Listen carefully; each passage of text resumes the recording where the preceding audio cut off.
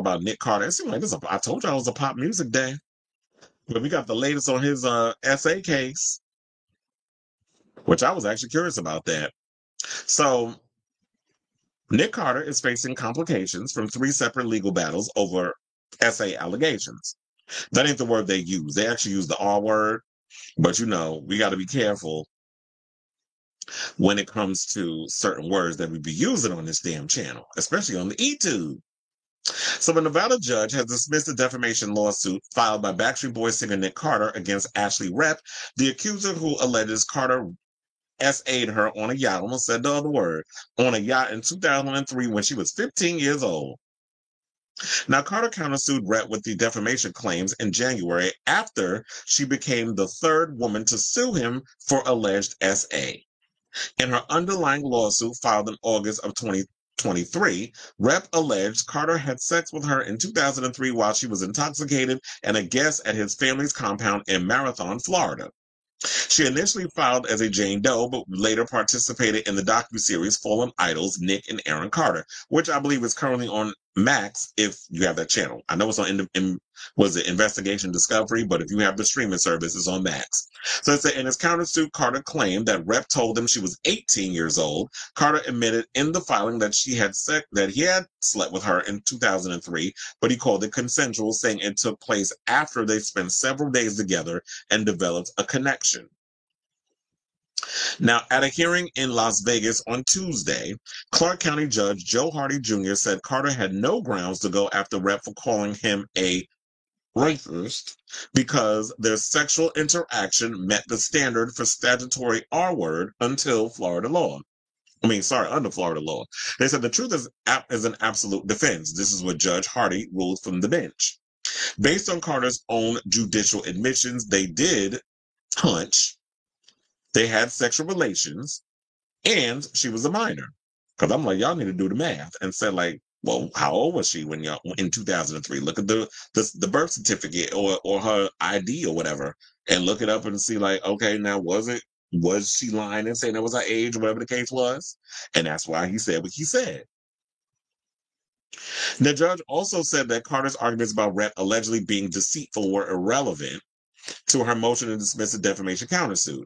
He said Carter could use those claims to attack Rep's credibility if her lawsuit goes to trial.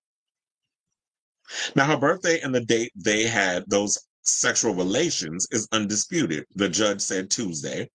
People use the phrase statutory R word, and a person who commits statutory R word is the R word.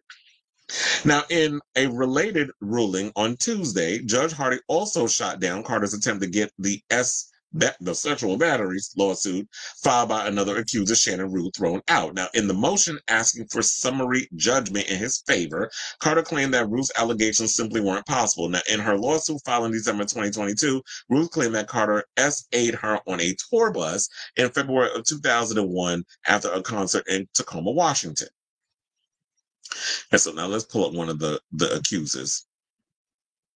They said her accusations are factually impossible. This is what Carter's lawyer, Liane Wakayama, argued at the Tuesday hearing posted online by the nonprofit website Our Nevada Judges.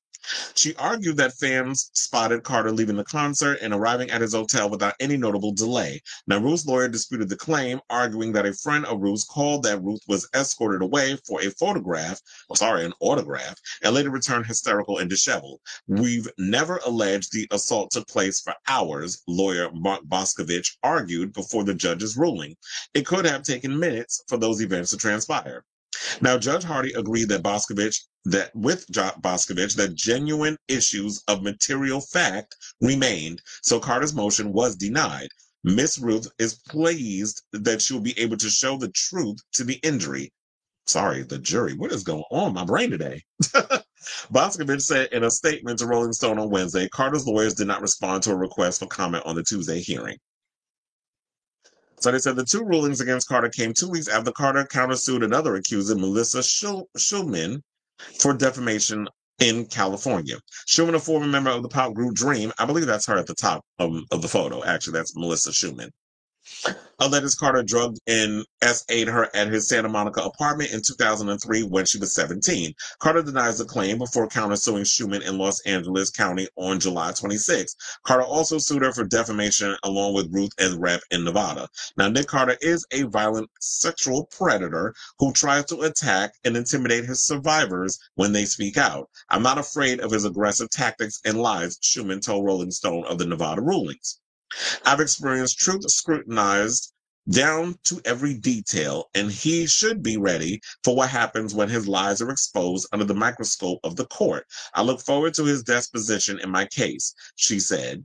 Ashley and Shay display incredible courage and resilience by standing up to Nick's ferocious attacks against them. So this is basically the whole story and nothing but the story.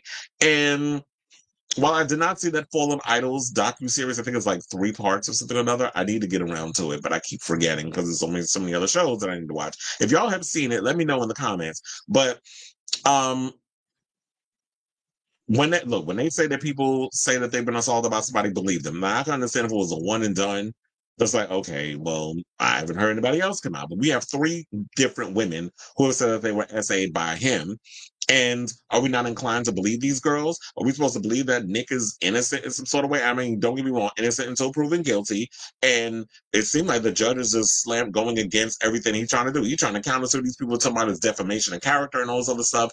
And the judge is like, you're reaching. And they have a right to say what they need to say and present what they need to present.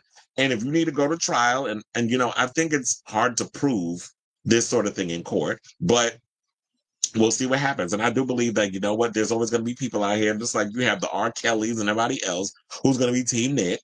And that's your right to feel that way and believe in what you want to believe. But if he's been out here assaulting women, then he needs to pay the price for that. So I say all this to say, what do you guys think of this story? Do you believe that Nick Carter could be capable of these sort of things? Look, these days you don't know what people are capable of when they do the things that they do. So let me know what you guys think of this story in the comments down below.